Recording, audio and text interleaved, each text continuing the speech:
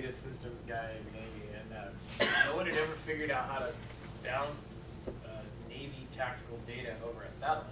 I didn't know that. And so my boss asked me, can we do it? And I was in Libya at the time, and I said, well, sure, let's try it. And so me and this other guy figured it out, and we got this thing bouncing across the satellite, and got everything working quite well, and thought it was just kind of a this interesting patch to do, and then all of a sudden you got this big hubbub about it, like, you did that? I'm like, yeah, and then I thought it was in trouble, and then I wound up getting a Navy Commendation Medal for it because no one had ever done it before.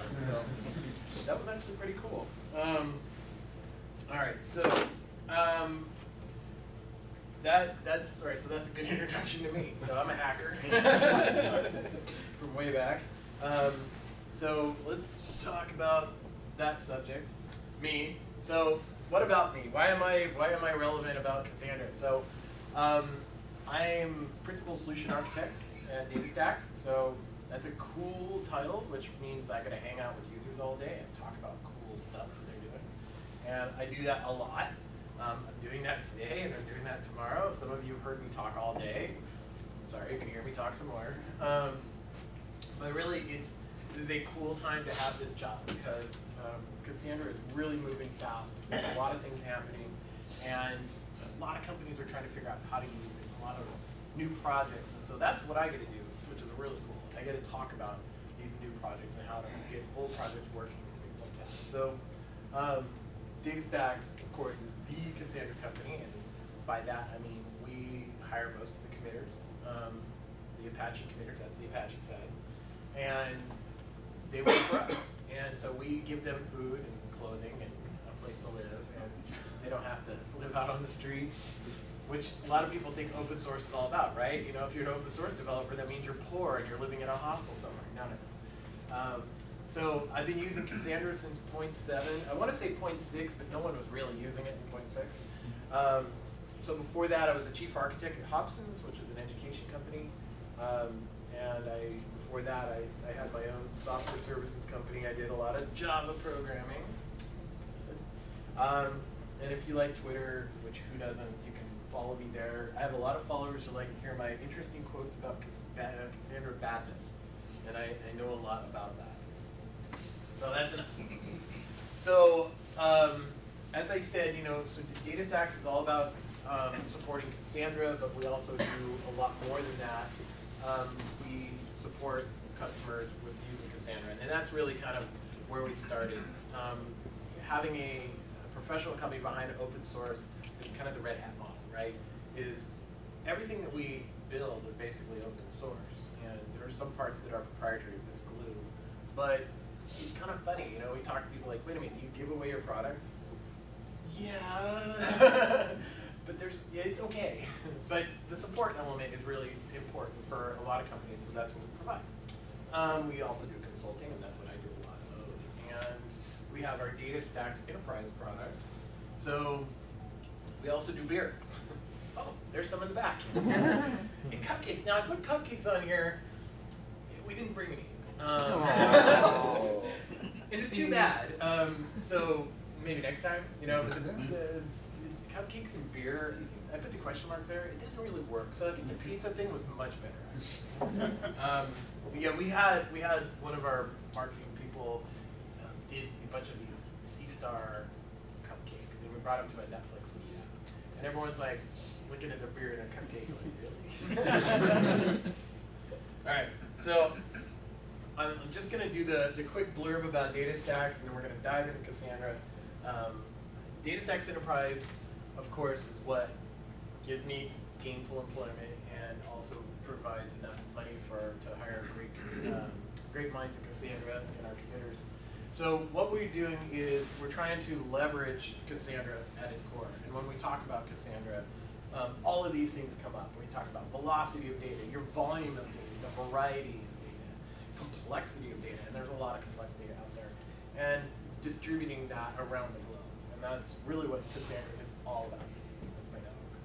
So what we are doing is we're trying to provide all these little cool things along with it. One of those is, for instance, Op Center. Like managing Cassandra is difficult unless you have a plan, because you never deploy just one, you deploy a lot. And so Ops Center is one of our products that we sell, and that helps you manage a cluster of Cassandra servers. And that can be very important because, like I said, you're not going to do just one, but sometimes this is the kind of help you need. Things like backups, deployment, monitoring, all those things are done through there. But we're also, I'm just going to skip over this because we're going to go way into that. We also layer Hadoop on top of Cassandra for analytics. And I'm not going to go I'm just one slide on this topic, but this is one of the things that makes DataStax Enterprise kind of interesting, is that Cassandra itself is very good at a lot of things, but one of the things it's not good at is doing huge batch ETL, or analytics. Sorry, not ETL, analytics. So Hadoop was, of course, that works, right? Isn't that right, Mr. X Yahoo? So, that's right. So whenever we put Hadoop on top of Cassandra, it just leverages a lot more of what we're already storing. It gives you a lot better data model technique. So you can say, use Hadoop or Scoop. Better yet, use Hive, which looks like SQL. But that's on top of Cassandra column families. And then we also, which is probably one of our more popular parts of this DataStax Enterprise, is putting Solr on top of Cassandra data. So when we put Solr on top of Cassandra, notice these are all Java projects, by the way. And all Apache projects. What we're doing is we're creating these big inverted indexes right on top of Cassandra data. And so the column families that store Cassandra data are indexed in near real time in the NRT engine. And so as data is going into Cassandra, it's being indexed by Solr in the way that Solr likes to index it. So things like text search or keyword searches, that sort of thing. But it interoperates. So you can take your data in at speed with Cassandra, process it with Hadoop, and then index it with Solr, which is always cool. So we could do some of these really interesting. These are one of our demos, but this is the kind of the thing that people do with that type of mixture of technology. Is technology for the right thing. So that we were talking about this beforehand. Is you got to pick the right thing for the right problem. Cassandra's awesome for we got to do things quickly, really fast. We're talking thousands and millions of writes per second. But what happens whenever you need to figure out your portfolio? Well, that's where Hadoop comes in better. And if you need to do exploratory searching, Solr comes in better. So right tool for the right job. And we'll just kind of mix through this. So like things like these history loss tables are all about grabbing lots and lots of data and then rolling it up. That's where Hadoop comes in. That's why we did Hadoop on top of Cassandra. So whenever you write, you can write Hive jobs just like you would an SQL job right on top of Cassandra data. I'm going to create a new Cassandra table by selecting out of other tables stored in Cassandra. And so these rich data models are enabled by using what's already built into Hadoop and Hive. That's just more of the same. Boy, I got a lot of these. Okay, so let's talk about where Cassandra came from. So Cassandra has two roots, really. The first one I always like to talk about is Dynamo. The Dynamo paper at Amazon. Kind of the beginning of it all. In 2007, Amazon was trying to figure out how to make their databases online all the time around the world because they like money. And if they're not online all the time around the world, they're not making money. So what they figured out was a scheme. It wasn't just like they didn't just dream up this one thing. They actually stored. There's I think 5 people on the paper or 4, and they took a lot of different technologies, a lot of different academic papers, and kind of congealed it into this one thing called Dynamo. Amazon now sells a product called DynamoDB. It's an incarnation of that paper, but it's a key value store. Key value stores are good for a lot of things, but they're not very good for data modeling. When the original Cassandra was built, it was actually built with Dynamo with Bigtable sitting on top. Bigtable is one row, a ton of columns, like 2 billion. And that is where Cassandra is like a hybrid of those two things. It started at Facebook. I think that's a famous story now. And it was open sourced at the Apache Software Foundation. And it was just Avinash that was doing it at Facebook, and at the time, it really wasn't going very far. So it got picked up at Rackspace. And that's actually where the story really starts. Because Rackspace is where a guy named John Vanellis was. And he's now the chair for Apache, the Cassandra committee, or the Cassandra project at Apache. And he's our CTO. He and another co-founder of DataStax said, wow, this Cassandra's really cool. Let's start a company. Because there's people out there using it and they need support. So that's where DataStax came from. So that was around the 0.4 days. And since then, Cassandra's been pretty much, it's not even any of the same code that was originally put in the Apache project. It's just been completely redone. I mentioned 0.6 was kind of like a dark days moment. It was a lot of things, a lot of technical debt got paid off when we went from 0.6 to 0.7. And 0.7 has really been kind of a launching place for Cassandra. And then into 1.0, that's where it really is picked up, because that's where a lot of what enterprise customers needed, things like low-level isolation. But it's fast-moving. This is one of the fastest-moving projects in the Apache ecosystem. It's constantly being updated, and there are tons of upgrades. So we went from 1.0 to 1.2 in just a year. It's amazing. Okay, so what is this all about? So Cassandra is all about this shared nothing concept. There's no master, there's no failover, there's no slave flag or any of that. So here's my cluster. These are all different nodes. They share information with each other, they talk to each other, they act as a cluster, and they coordinate. But each one of these is independent from each other. So when a client writes to a node, like my whiteboard, when a client writes to a node, it can write to any node. The client has a list of all the nodes, or it can discover all those nodes. But any node can accept information for the entire cluster's worth of data. So if this node was to go down, this node can take those writes, or this node, or this node. It doesn't matter.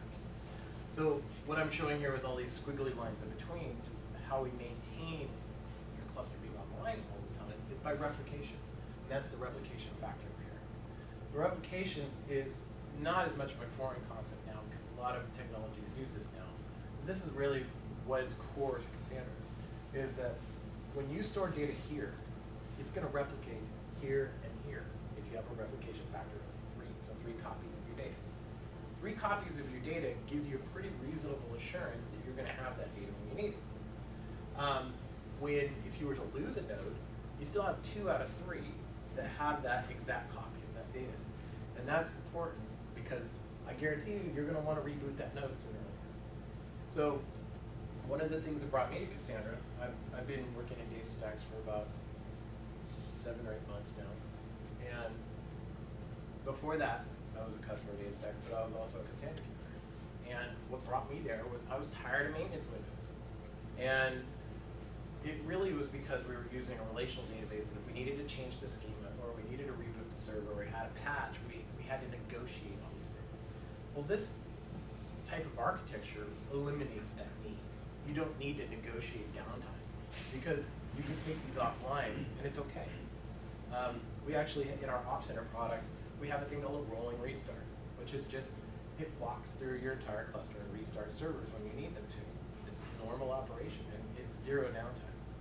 We don't say high availability, we say continuous availability. We really don't want your system to go down ever. We've had people upgrade from 0.7 to 1.2 and never had a moment of outage. That is cool. You have something to say about that, Chris? Okay, so what about the replication? And this is, I keep saying, this is one of my favorite features, the coolest feature, is a replication. It's a first-class citizen. If I could replicate my data inside the data center, this is what I want to do. I want to replicate that across the country. So why can't I have active-active? And that's okay. This is what I got here. This is active-active. So I have a client on the West Coast and a client on the East Coast, and they're both streaming data. This is all one data set, one set of data, one cluster of data. even though they're East Coast, West Coast, they're replicating data. The data is very efficiently copied from data center to data center because Cassandra's data center aware. So and this goes back to the Dynamo paper, Amazon has a lot of data centers around the world. And they know that in order to keep getting money, they need to make sure that they're never down, no matter where you are in the world, putting a transaction into the system. Hey, I want that really cool tennis racket. And okay, so that's get stored here. Well then, all of this has been built around that concept, and I think it really works for everybody. Because that's all what we, anymore, we live in this always on world. I got my cell phone, I got my laptop, I do web things. I depend on all this stuff now for my daily life. I do my banking on my phone. Having downtime and outages just isn't cutting it anymore. And sure, you can have outages. Twitter built a business on it. but they had a fail whale, and that was cool, right? The fail whale's cool. But you don't have to do that. And so this is technology, this kind of technology, properly applied, keeps you from having to have that moment. So what I keep telling people is, Cassandra is all about this. We've eliminated some hard parts. Whenever you're looking at transactional, relational databases, and like, oh, well, that's kind of comfortable, and it's warm, and it's like going home, right? Yeah, oh yeah, I know how to do the data model. And then I look at Cassandra, it's scary. But then what you have is you have this situation where it's one server. And this is what I always spent so much time as chief architect at Hobson's doing was, all right, so I got one server. All right, how am I going to keep my uptime going? Okay, maybe I could shard my data. Ooh, that's bad. And then we're going to have to change my application. It's just really hard to try to duplicate that much data. Coast to coast, well, I got log shipping, but I could buy Golden Gate. That's really expensive. All these things are the hardest things to figure out, not the data model. But now, this has become the easy part. This is the easy button. Now we just need to figure out the rest. And that's what I spend my day helping people to figure out. So, what about that? Why is this cool? So, the other thing that's really cool about working with a system that's been built around this concept is the amount of performance you get out of it. So if you're a shared nothing, the way the Dynamo was built, and then we've mathematically proven this over and over and over again, is that it's linear scaling. Because each node is responsible for a small piece of the data. And as you add more nodes, they're responsible for less and less of the data, even though you may have a greater aggregate of the data. So you want more write throughput? You add a node. More read? Add a node.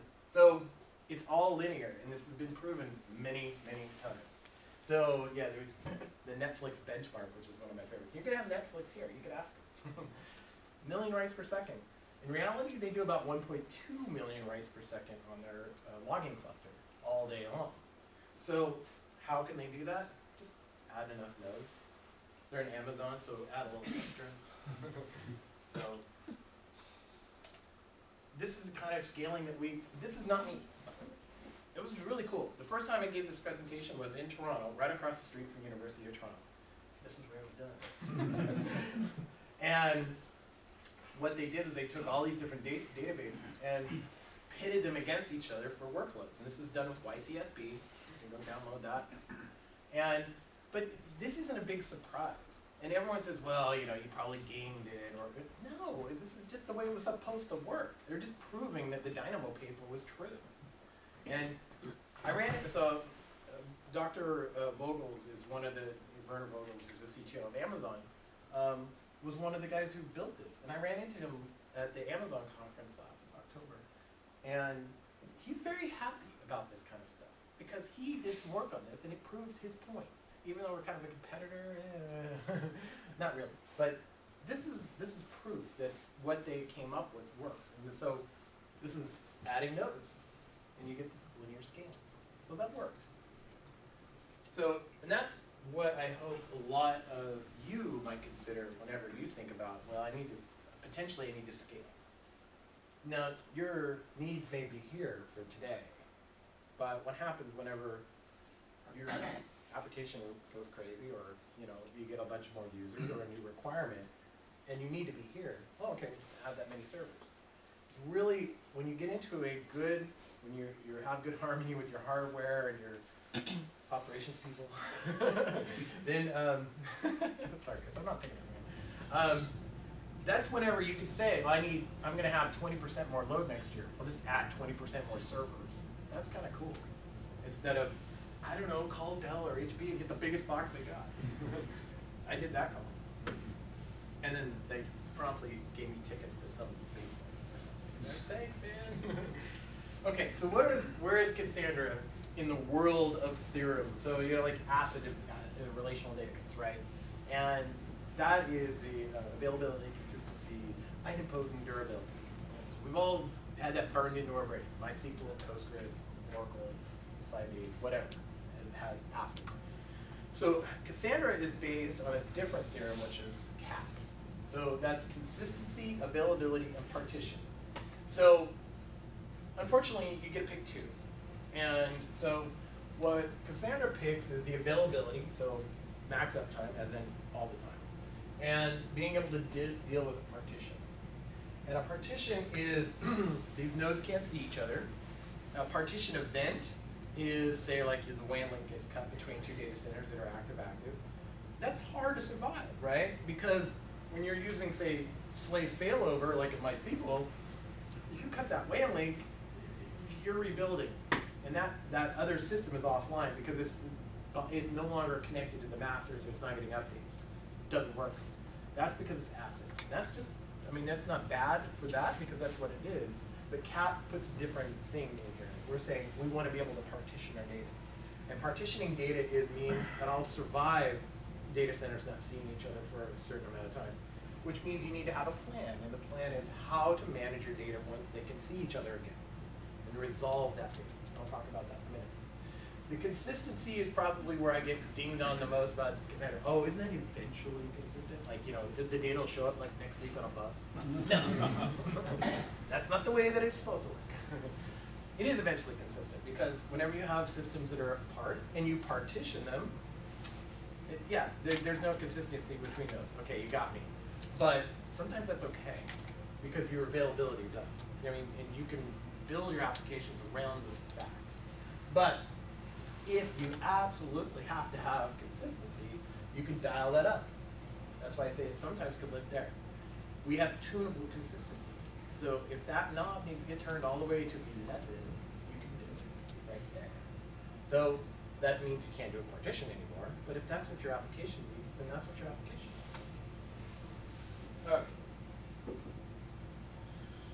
needs. Okay. So continuous availability. It's much better than high availability. And that's where we keep talking about is this continuous availability means you shouldn't ever have downtime. So there's some pretty funny tweets up there, but these are real. It actually didn't even put mine up there before I was a customer. I was telling some people this today. I had an outage, there was an outage in Amazon, another one, and I didn't know until I came in on Monday morning to work. My Cassandra cluster was fine. Well, it wasn't fine. It was degraded because I had one node missing, but I didn't notice. The application was fine. It just kind of moved around the problem. But that's what we want, right? We don't want, oh my God, Oracle went down, call in everybody. We're going to be here until it's fixed. That's what's going to happen, right? So I put up here this kind of terse infrastructure will fail. Of course it will fail, right? How many in here have had no failure in their infrastructure? That's what I thought. Because it happens. They put mean time between failure on everything because it's insurance that they're going to say, well, even a switch has, a stupid little switch has a mean time between failure. Everything fails. So in order to manage that many nines, you got to put as much against those nines as you can. And that's what we're trying to do. All right. So let's talk about the end, because this is where the rubber meets the road. Okay, got all that. The operation stuff. Even if you completely believe me, you're probably going to give me a hard time about, well, how do you get that data in there? So let's talk about data model. This is the first question I get to whenever we talk about Cassandra. What's the data model? I don't understand. Where is that going to fit? My data is really important. I need to be able to find a place to put it. So let's talk about that. It's not so bad. So here are the big concepts. The cluster, as we talked about, those little nodes in the picture.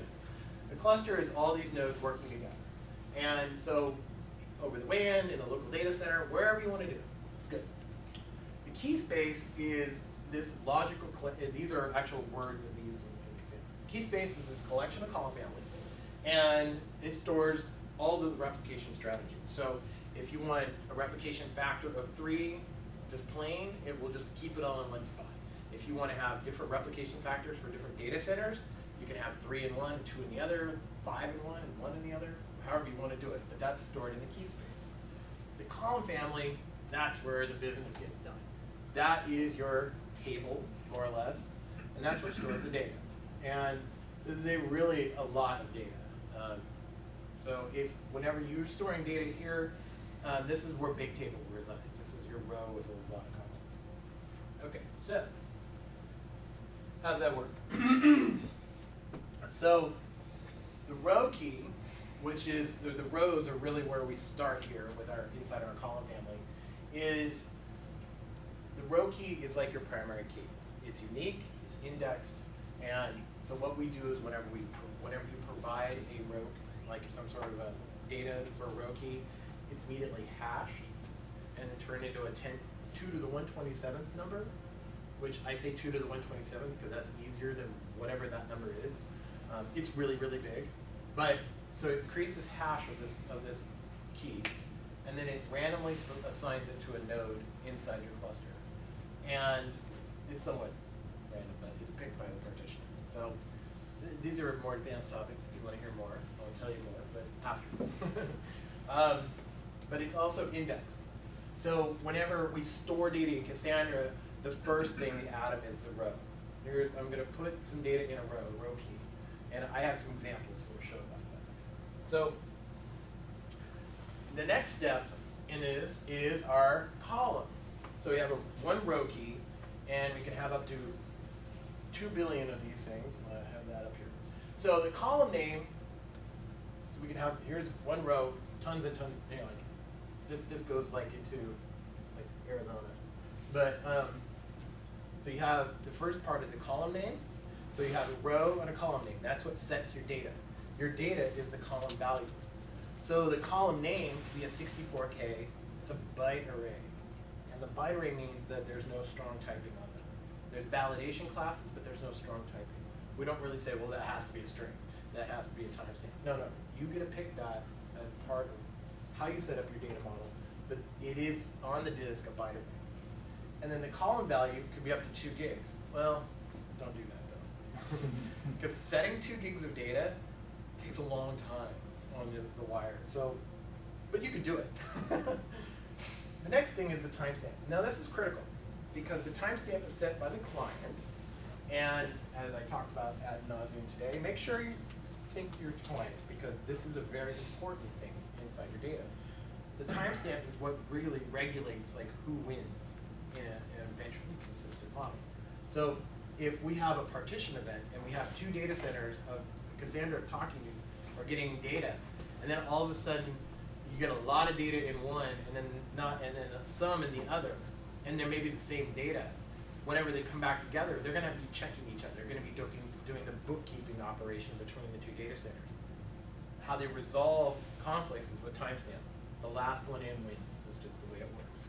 And that's probably what you were looking for anyway. Think about time series data. You want to be able to get all that data in, but if you're setting the same column name with a greater timestamp, that should be the one that wins. Now, the secret power of the column is the TTL. And the hero of the column is the TTL. And that is literally the expire time of this particular column. And it sure sounds interesting, but it really is cool. Because that means that whenever you put data in your database, you can say when you want it to disappear. And that actually does work. Because whenever you set the TTL of, say, 10 minutes, or an hour, or 30 days, or 60 days, really what you get is a self-cleaning database. Because a lot of data models that I work with customers, it has to do with storing data that is transient. I have a customer that they store 250 terabytes of log data every month, but they expire it every month. So that's a lot of data coming and going. they don't have one single background job that runs in the background and cleans up 250 terabytes of data. To do that, it would be enormous. What they do is they just put a 30-day timestamp on there, and it just drops it up. And it's part of a background cleanup that runs, it's more internals on Cassandra that you probably want to know right now. But that timestamp is honored. That TTL is honored. Really cool whenever you have a lot of different data models. You can even partition your data. You can set the same data in two places, in two column families. One is more of an archive, where you may have a lower replication factor, but that TTL set to a year, and then have like a hot data one that only has 30 days or maybe a 10-day window on it. So then that data is really stored tight and it's being replicated a lot more. So you can mix and match and do different things with your data model like that. And of course, the columns are dynamic. It's not fixed schema. You don't have to fix the schema. You just, if you say, here's a row key, here's a column name, it will add it to this column name. Okay, so 2 billion columns.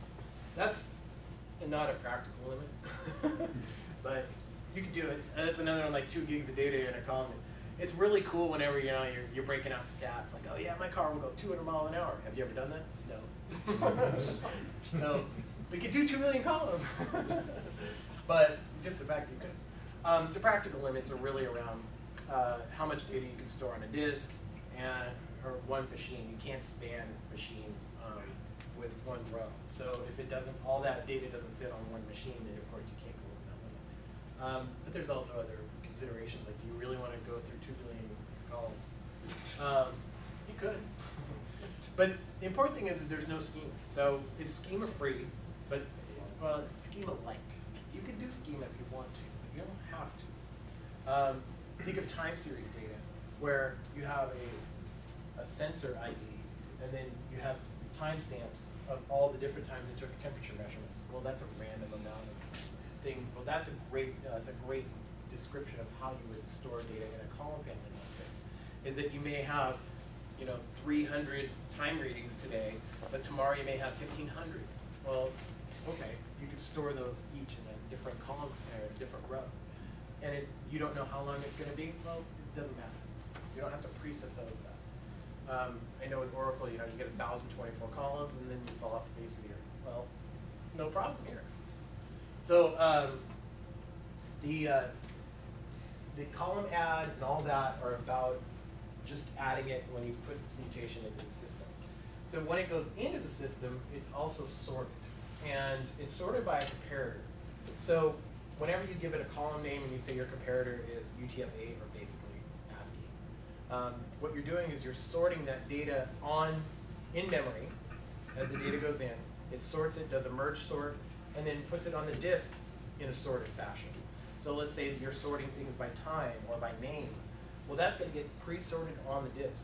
So whenever you ask for a column name, there's this concept of getting a slice of data.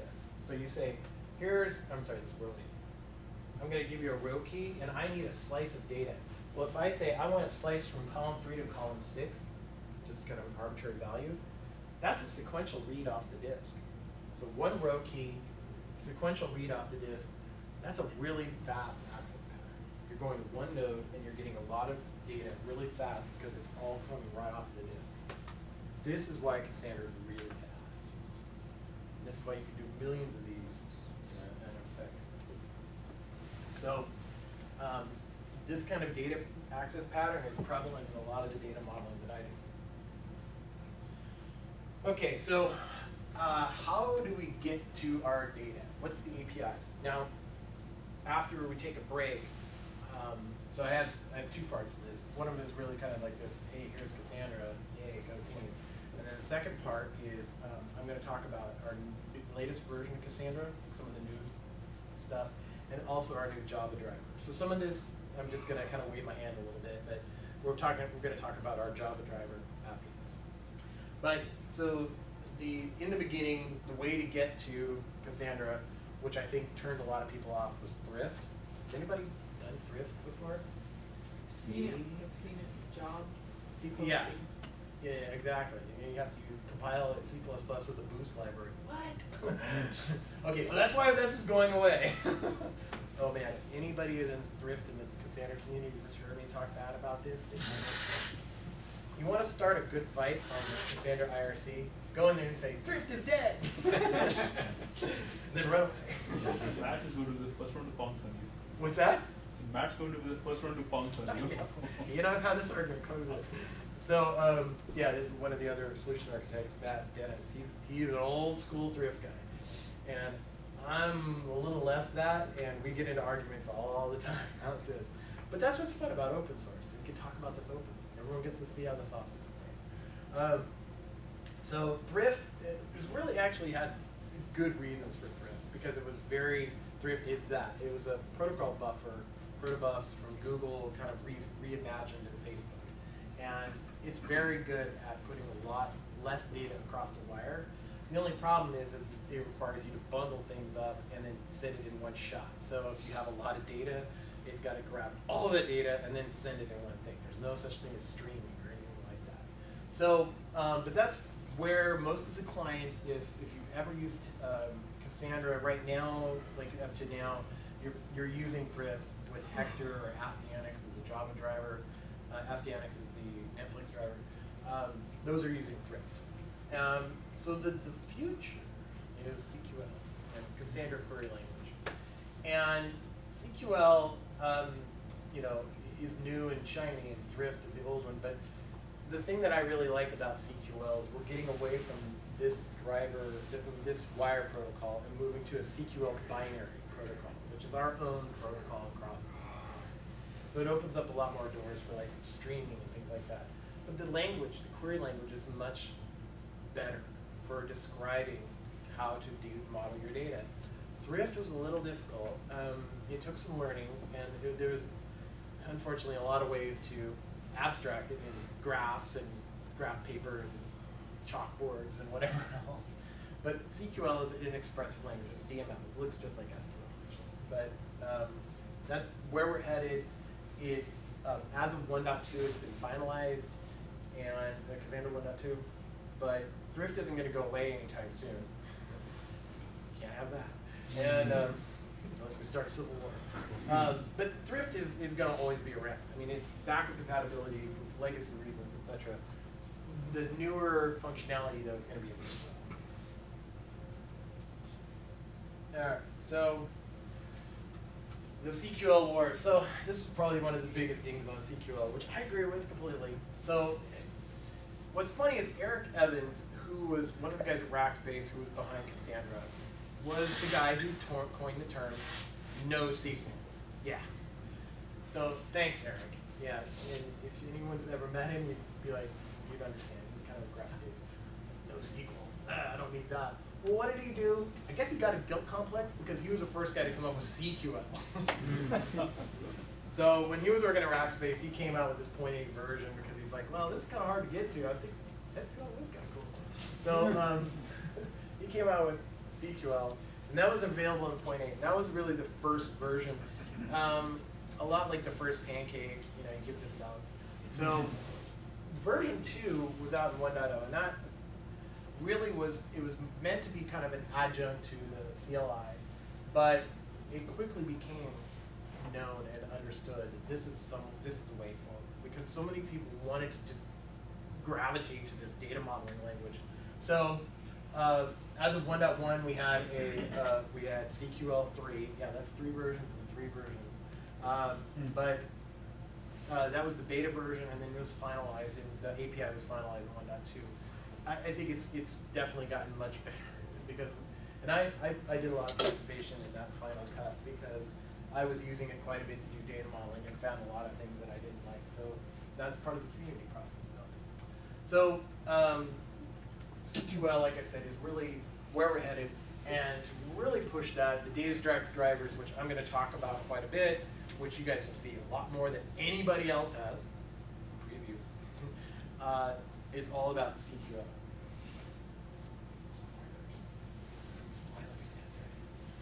So let's talk a little bit about the data model and like how would you build data. So this is where we're going to get into some cool stuff, right? So this may be repetitive for some people here.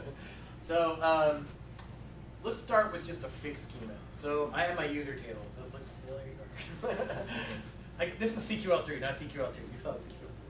So whenever you create schema, you can go back to your relational model pretty easily by creating fixed schema, but that's fine. I mean, there's plenty of uses for just having an entity inside Cassandra. This is a user. If anyone's ever seen any of my other data modeling talks, I talk about my video database, killervideo.com. This complete data model will be in a book coming out in about a month, so you're getting a preview on that too. So this is just a standard user table. This is CQL3. This looks really familiar, right? This is nice. It's a little homey. This is not. This is CQL3. So here's all my fields. Here's my types. And today I heard it for the first time. Why is there no like number there? There's what? There's no size. And that was the first time I heard that. But yeah, there's no size because there's no size. You put in as much data as you need. Relational databases pre-allocate that space. You know, whenever you say I want a varchar 255, it says okay, got that right there. That's yours. Well, that means that you're going to have a DB file. You know, how many people have created a MySQL database and said, okay, here's my schema, and all of a sudden you get like a 2 gig file. What happened? Well, it's pre-allocating all that space for everything it needs to do. Cassandra is much different. It's very sparse. So it says, hey, guess what? I only need what I need. So it's going to be a varchar, and this is only for validation. It has nothing to do with what's actually stored on the disk. It's validation. So in this case, I have a lot of varchars, but I have a timestamp here. If I tried to throw like a username or one number, like the number 1 here, because it's validation, it's going to say, no, that's not a timestamp, dude. I don't know what you're throwing here. But that's the only time that it really cares. When you look at the disk, the only thing that it is a binary. That's all it is. And it's 15 bytes of overhead for the row, for the column. And then the rest is just the data. That's the size.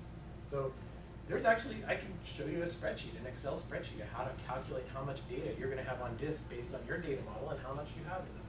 So that's pretty cool. You can calculate a lot of that pretty easily.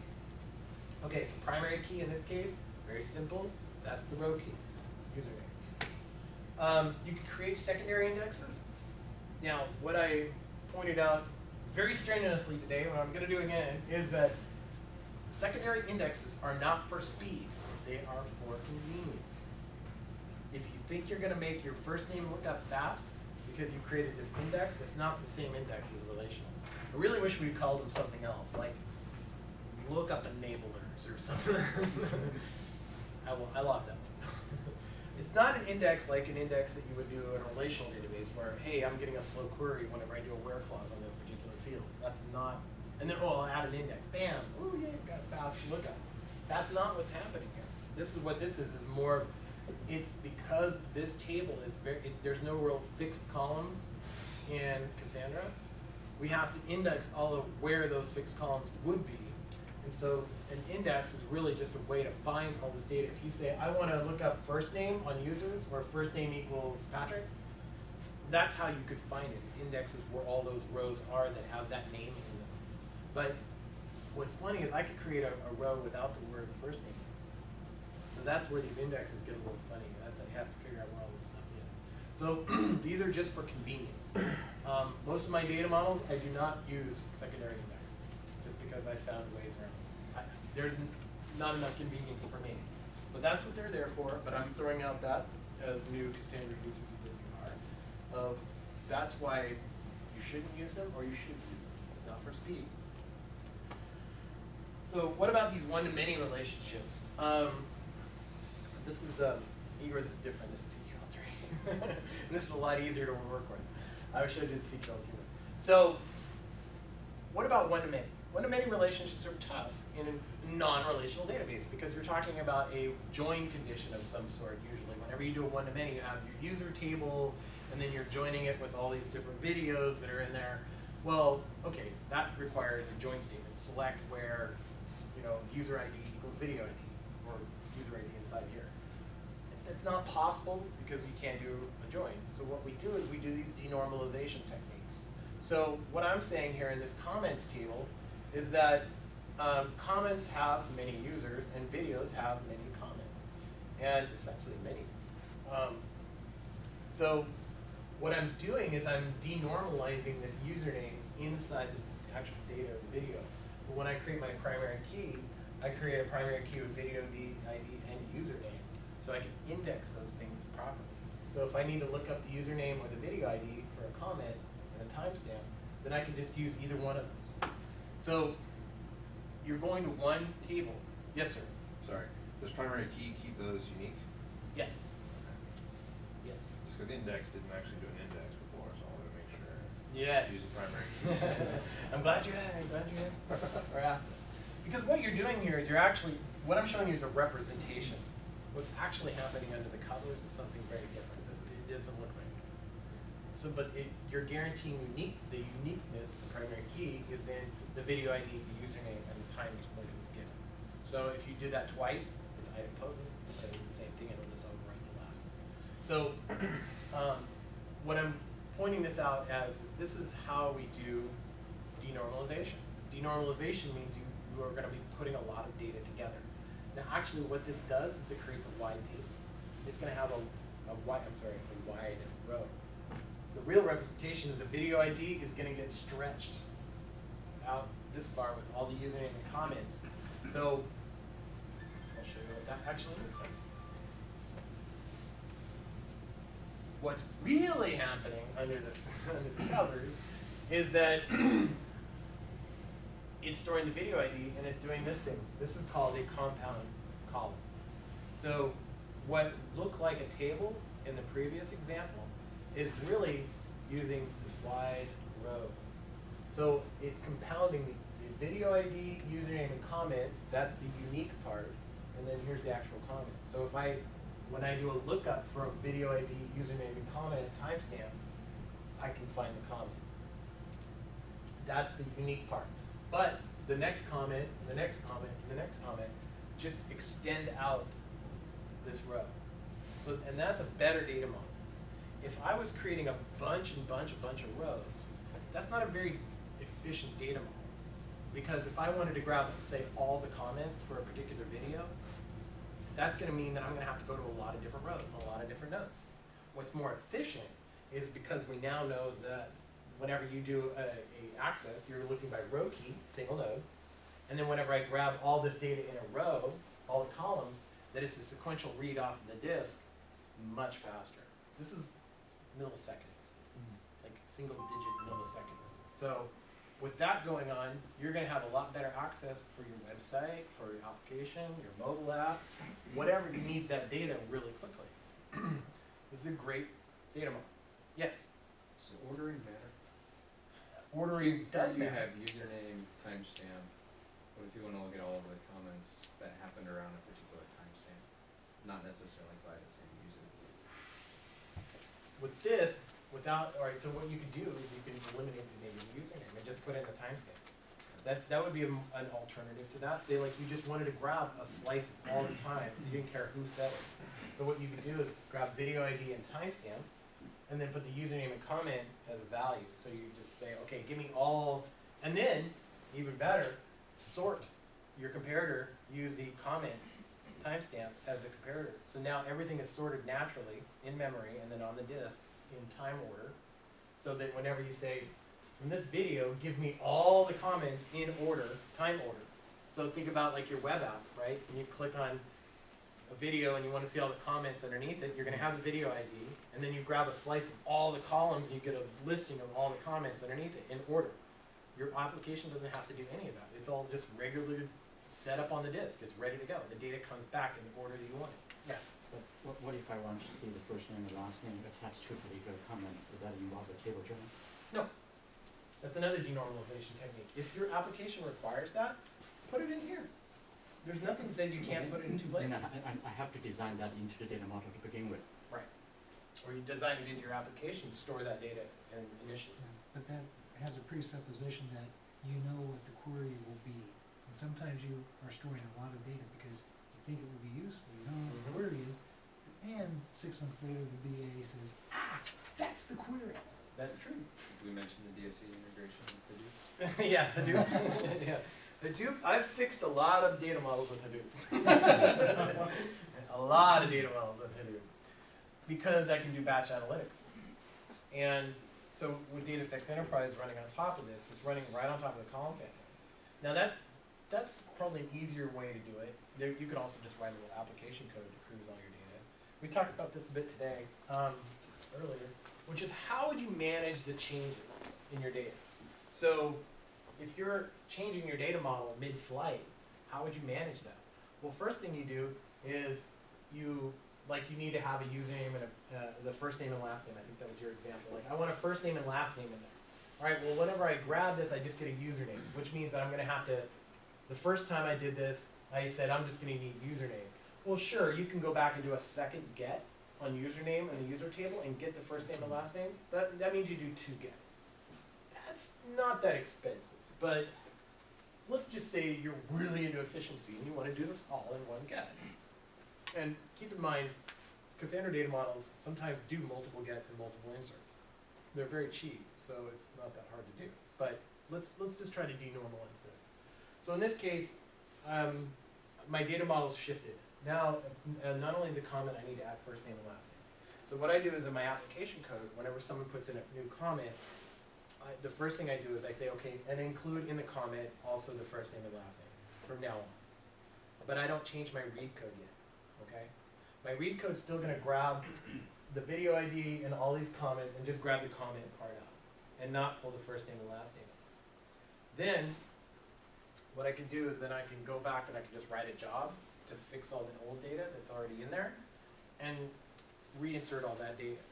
Then, now I have all my data from past to present in there that's correct, and then flip my reader so that it's just pulling the first name and last name right out of this denormalized table, if it did change. It's a little more work, but if you notice I didn't say anything about downtime, and it's still gonna scale. But this is all in flight. You don't have to have any outage to do this. The same would be true if a user needs to update his first name and the user had thousands of comments already. Then that update would have to happen thousands of times. Right, and that's why I probably would stop you from putting your first name and last name inside this data model. But then I need a username, first name, last name attached to a comment. Well, then you can go grab it from the user table. That's really not that hard. That's a second get. I just have to do multiple get.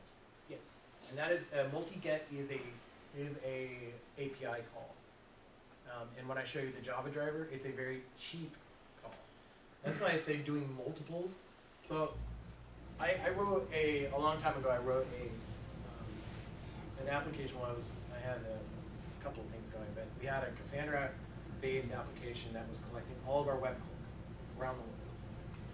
And for every web event that came in, we did 90 inserts because we would dice up our data into all these different types of data models. Like we had our dashboard, we had our raw data, we had all our 500 errors. You know, we were collecting all these statistics on all these clicks. We did 90 inserts for every web event. We had some big websites that were getting hit. We were getting thousands and thousands of events a second. But I could scale Cassandra to do hundreds of thousands of inserts per second. So that wasn't that expensive to do.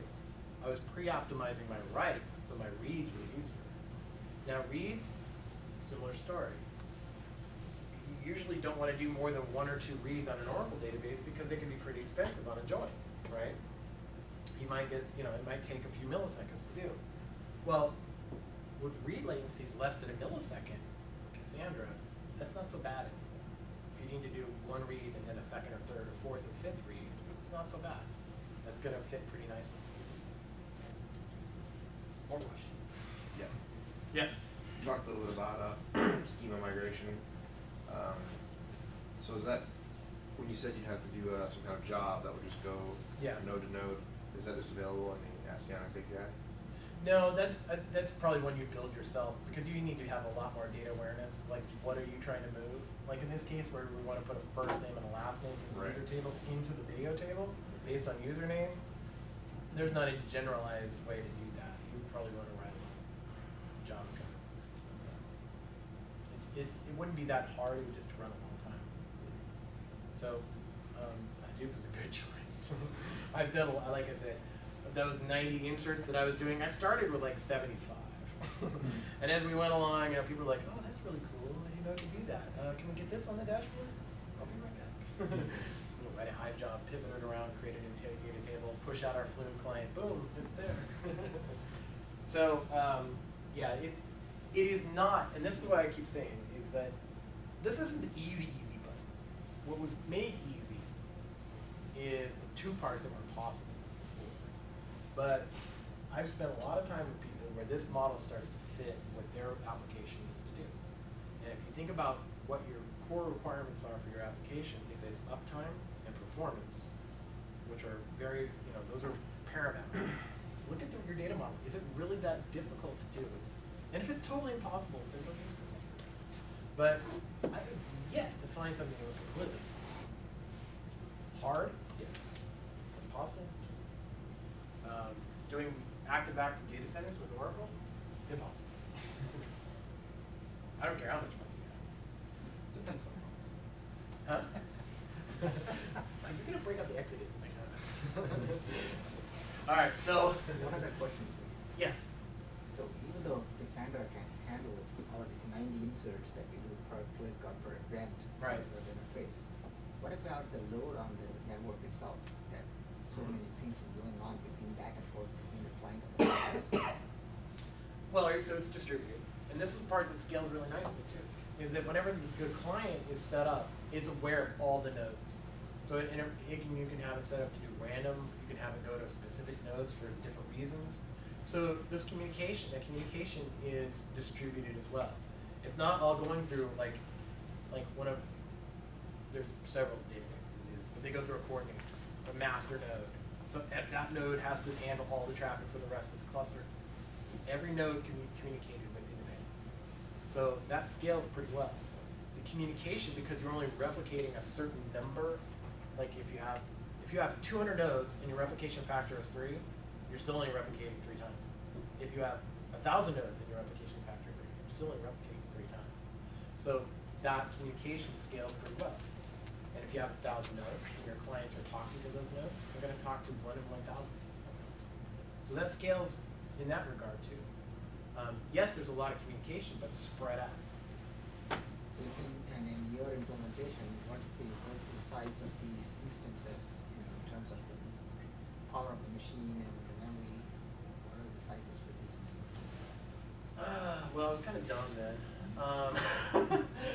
I had 6 M1X larges in Amazon, super easy, and yeah, so that was I say that was kind of dumb because it seemed like I was always right on the edge of disaster with that because I should have added a couple more nodes. But it was fun to try. M1X large is not that big of a node. It's 16 gigs. It's really kind of a wimpy node. But that just shows you like how much we were doing several thousand writes per second on that. So Cassandra, here's some numbers. These are our numbers. You can do 4,000 writes per second per core, divided by the replication factor. That's the number. So 4,000 writes per second on, say, a quad-core box, you're doing 16,000 writes per second. You divide, if you have a replication factor of 2, divide it in half. That's 8,000 writes per second per machine. So if you need to do 16,000 writes per second, you put 2 of those in. So, I mean, that's the kind of math you can do to assume. Now, Amazon shaved 1,000 off of that because those machines were built like when I was in high school. But so we say 3,000 writes per second on Amazon. But that's how you get it. Okay. We need to do a break, so let me finish up this thing. So, all right. The data model cannot be complete without me talking about indexing data. And this is another concept that is very specific to Cassandra. So, because you can't do joins, you can also, if you do any kind of filtering or you do scans, like you're just looking at every single row looking for data, that can be very expensive, especially if you have 2 billion rows. So what we're doing here is we're creating our own indexes. And yes, this needs to be maintained by your application, but let me explain this. So my videos all have tags, okay? And my tags could be, something like a cat video or dog video or something like that. But whenever my application requirement is that I need to be able to look up videos by tag, what I can do is create a table like this. Just call it my tag index. So I have a tag, which would be like cat. and then I would just have a list of all the video IDs and timestamps for all the videos that have the word, that are tagged with cat. So if I have a user that says, give me all the cat videos, then I just go to one row on one node and grab a slice of all of those the columns that have those videos in them. And when you do that, you get a very close, fast lookup. This is an index lookup of all the videos with that particular tag. There's no searching, there's no scanning, it's a one-shot deal because you're doing a row key and a slice. That's the fastest operation on Cassandra. So these kind of tables, I build all the time. And believe me, this is where you can really make your application, is doing this properly. Now, again, this is the harder part with Cassandra. But if this becomes a natural part of your data modeling exercise, which I remember doing a lot of normal tables. Oh, look, we're going to build something really stupid, and we just have 25 tables. Okay, well, this isn't that big of a deal. So, because we're dealing with this fact that everything has to be fast and indexed, this is the way we do it. And it works really well. Question on that? Do you find, so say like cat videos were really popular and dog videos were really popular, and say they came out to hashes that were really close to each other. Do you find that you're partitioning your tokens like close to each other, like, or you just split them in half every time? No, well, because the hashing is done with MD5. MD5 will not put something similar to each other, close to each other. I'm just saying, like, if you notice that two different things are like really close to each other, like really popular things, right. They're huge. For some reason, like 1 and 2, do you just like put your tokens smart, or you just start splitting them in half, like your partition? You mean like creating a partition of some sort? You're talking about the node tokens. Yeah. Not the data, not data partitioning. Basically having 2 hot rows on the same. Yeah. Right, hot rows. All right, so how to avoid a hot row is you can do some other kind of techniques. All right, so if you're anticipating that kind of thing, if you potentially could, it's hard to get hot rows with something like this where it's going to be somewhat random. But let's say you do run into that situation. This is where you think about it in your data model: is what else can I add to that row key to make it a little more distributed or a little more randomized, if you will. So, like I think you were alluding to maybe the tag and the date, or the minute tag or something like that. So then you want to create row keys that you can create with data that you already have. So I want to know all cat videos from a week ago. If you put a date in there, that's going to be calculated. So you can say, okay, cat, and then you can put in some row keys with different dates in them. Yes, they're going to be distributed, they're going to walk their way around because the hashes are going to be different, but you can still find them pretty easily too. That's actually a pretty common technique for indexing that I do whenever I have something that's going to be, I know is going to get hammered. It's going to have 2 billion columns within a week. Okay, start looking at your row key. What do you add to the row key to make it a little more partition? Dates are awesome. Maybe some part of this, like part of the video ID.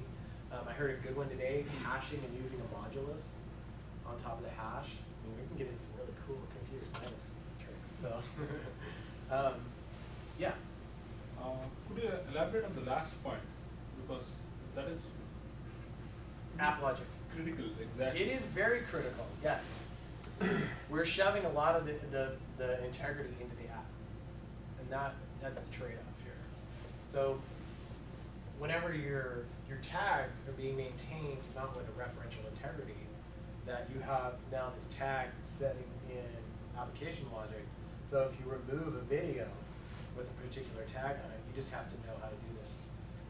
There's some techniques around this, and I talked a lot bit about this today, about having, like if you have a series of operations that need to occur for a particular, something like whenever I delete a video, these 5 things need to occur. That's one thing you can create a column family for. It's saying, here's the 5 things, and then whenever those are completed, you mark that column family saying this was done. So it's like a commit log for those transactions. These 5 things need to be done. Oh, they weren't. Replay, pick up where I left off. Like for instance, whenever you create a video, you have 3 or 4 tables that need to be created. You create a commit log with those. It says I'm doing these things, And then part of that video record, one of the fields you put in there is all the transactions were completed. So whenever you grab a video, you verify that everything is intact. And if it says no, you go back to the commit log and replay it. So these are, I mean, you have to do a little more thinking. But, and I know it sounds onerous, but it's not that bad, actually. We're getting into some rare examples, but good ones, because it kind of shows you what we can do. And the others, I mean, these are things you have to do in application logic. But again, you're dealing with a distributed database. You're doing this across multiple data centers at ridiculous speeds. Small price to pay, I think. But there are a lot of things built into some drivers that can do this automatically too. So I figure within a year or two, a lot of what I'm talking about here, like I was saying earlier, is that you're going to be like, man, I remember Cassandra back in 1.1, man, it was like crazy. We had to create our own tokens, and we had to do our indexes. Man, that was like walking uphill in the snow. Yeah, you guys don't know how good you have it with this new Cassandra. Cassandra's moving very fast. Wait until I get to 1.2. All right, so I've just got a couple of things here just to finish off this section. Loading data, how do you get a lot of data in there? There's a lot of BI tools that support Cassandra, Talend, Pentaho, JasperSoft. Actually, the one that I really like is the Pentaho Kettle. It's open source. Man, you can load a lot of data into Cassandra from a relational database with that. So you can write custom code. That's what I like to do. And then we have our SS table loader, which takes and bulk loads data into Cassandra. And we also have a copy command, which is done command line, which is good for, you know, less than 1 million rows, which is the next one right here. You can do a copy. So you say, create this copy customers from a text file, and then it's just like doing SQL loader. You can load data directly into it. And I use that quite a bit too for some data that's good. So, all right, stop. All right, let's take a break. This is a good time for a break.